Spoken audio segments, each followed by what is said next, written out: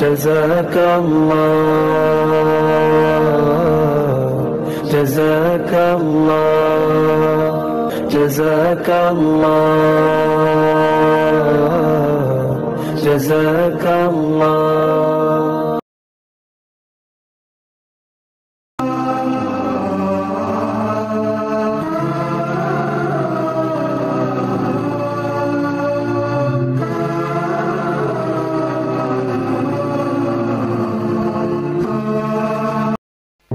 আমাদের প্রভু এক নবীর উম্মত, জীবন বিধানে ওই শিবানী কোরআন। তবে কেন এক নও হে মুসলমান, একে হও করিয়া হবান। বাইতুল্লাহ এক, মদিনা শরীফ এক, উহুদ পাহাড়ে বদরের মাঠে। একটা তো জীবন আর মরণ যে একটাই, এক সাথে মিলে মিশে একটাই প্রাণ। তবে কেন এক নও হে মুসলমান, একে হও করিয়া হবান। আমাদের প্রভু এক নবীর উম্মত, জীবন বিধানে ওই শিবানী কোরআন। তবে কেন এক নও হে মুসলমান, একে হও করিয়া।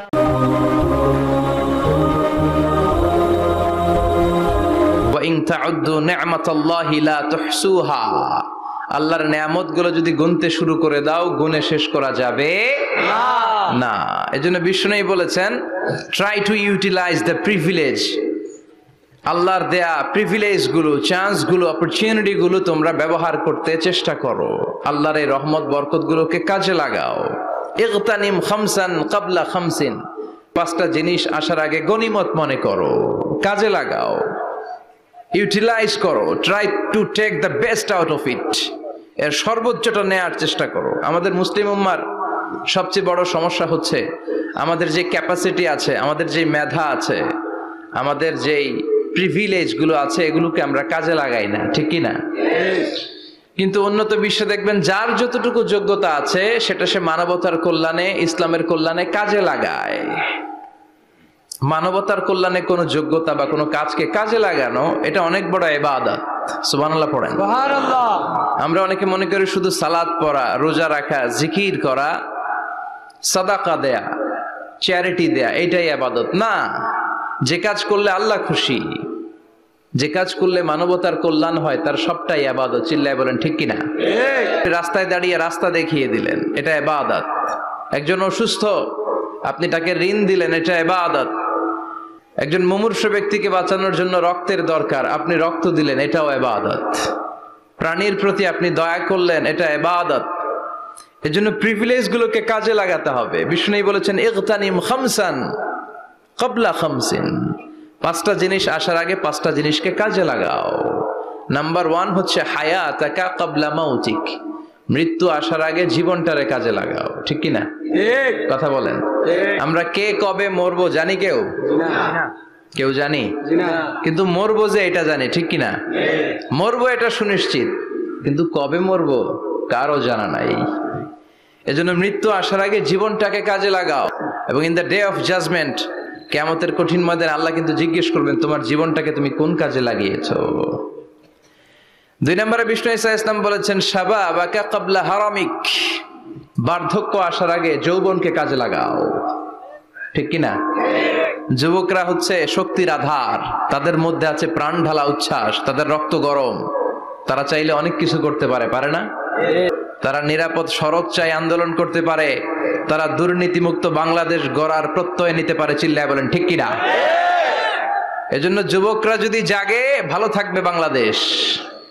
যুবকরা যদি ইসলামের পক্ষে কাজ করে, বাংলাদেশটার রহমত আর বরকত দিয়ে সমৃদ্ধ করে দিবে কে?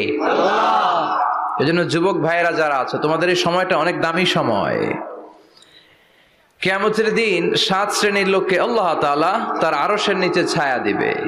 এর মধ্যে এক শ্রেণীর মানুষ হচ্ছে শাবুন নাশাআ ফি ইবাদাতিল্লাহ, ওই যুবক যারা ইবাদতে সময় কাটিয়েছে, যারা তাদের অবসর সময়টা হিন্দি সিনেমা দেখে নাই, জি বাংলা দেখে নাই, স্টার জলসা দেখে নাই, রূপবানে নাচে কোমর দুলায়া এগুলা দেখে নাই, তারা তাদের সময়টা আল্লাহর ইবাদতে কাজে লাগিয়েছে।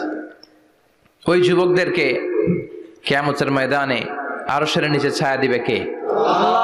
আমাদের যুবক ভাইদেরকে তুমি হেফাজত করো। তাহলে মৃত্যু আসার আগে বিশ্বনবী বললেন জীবন কাজে লাগাও, বার্ধক্য আসার আগে যৌবনকে কাজে লাগাও, অসুস্থ হওয়ার আগে সুস্থতাকে কাজে লাগাও। সুবহানাল্লাহ পড়েন। সুবহানাল্লাহ। এরপরে বিশ্বনবী বললেন দারিদ্রতার কষাঘাত আসার আগে ধনাঢ্যতাকে কাজে লাগাও। 5 নম্বরে সব শেষে বিশ্বনবী বললেন ব্যস্ত হয়ে যাওয়ার আগে অবসরকে কাজে লাগাও। এগুলোকে কাজে লাগাতে রাজি আছেন? সবাই রাজি আছেন তো? রাজি আছেন সবাই? আল্লাহ তুমি তৌফিক দাও, চিল্লায় পড়েন আমিন। আর জোরে পড়েন আমিন। আল বাদরু আলাইনা মিন সানিয়াতিল ওয়াদা ওয়াজাবা শুকরু আলাইনা মাদা লিল্লাহি দা أيها المبعوث فينا جئت من أمر المطاع جئت شرفت المدينة مرحبا يا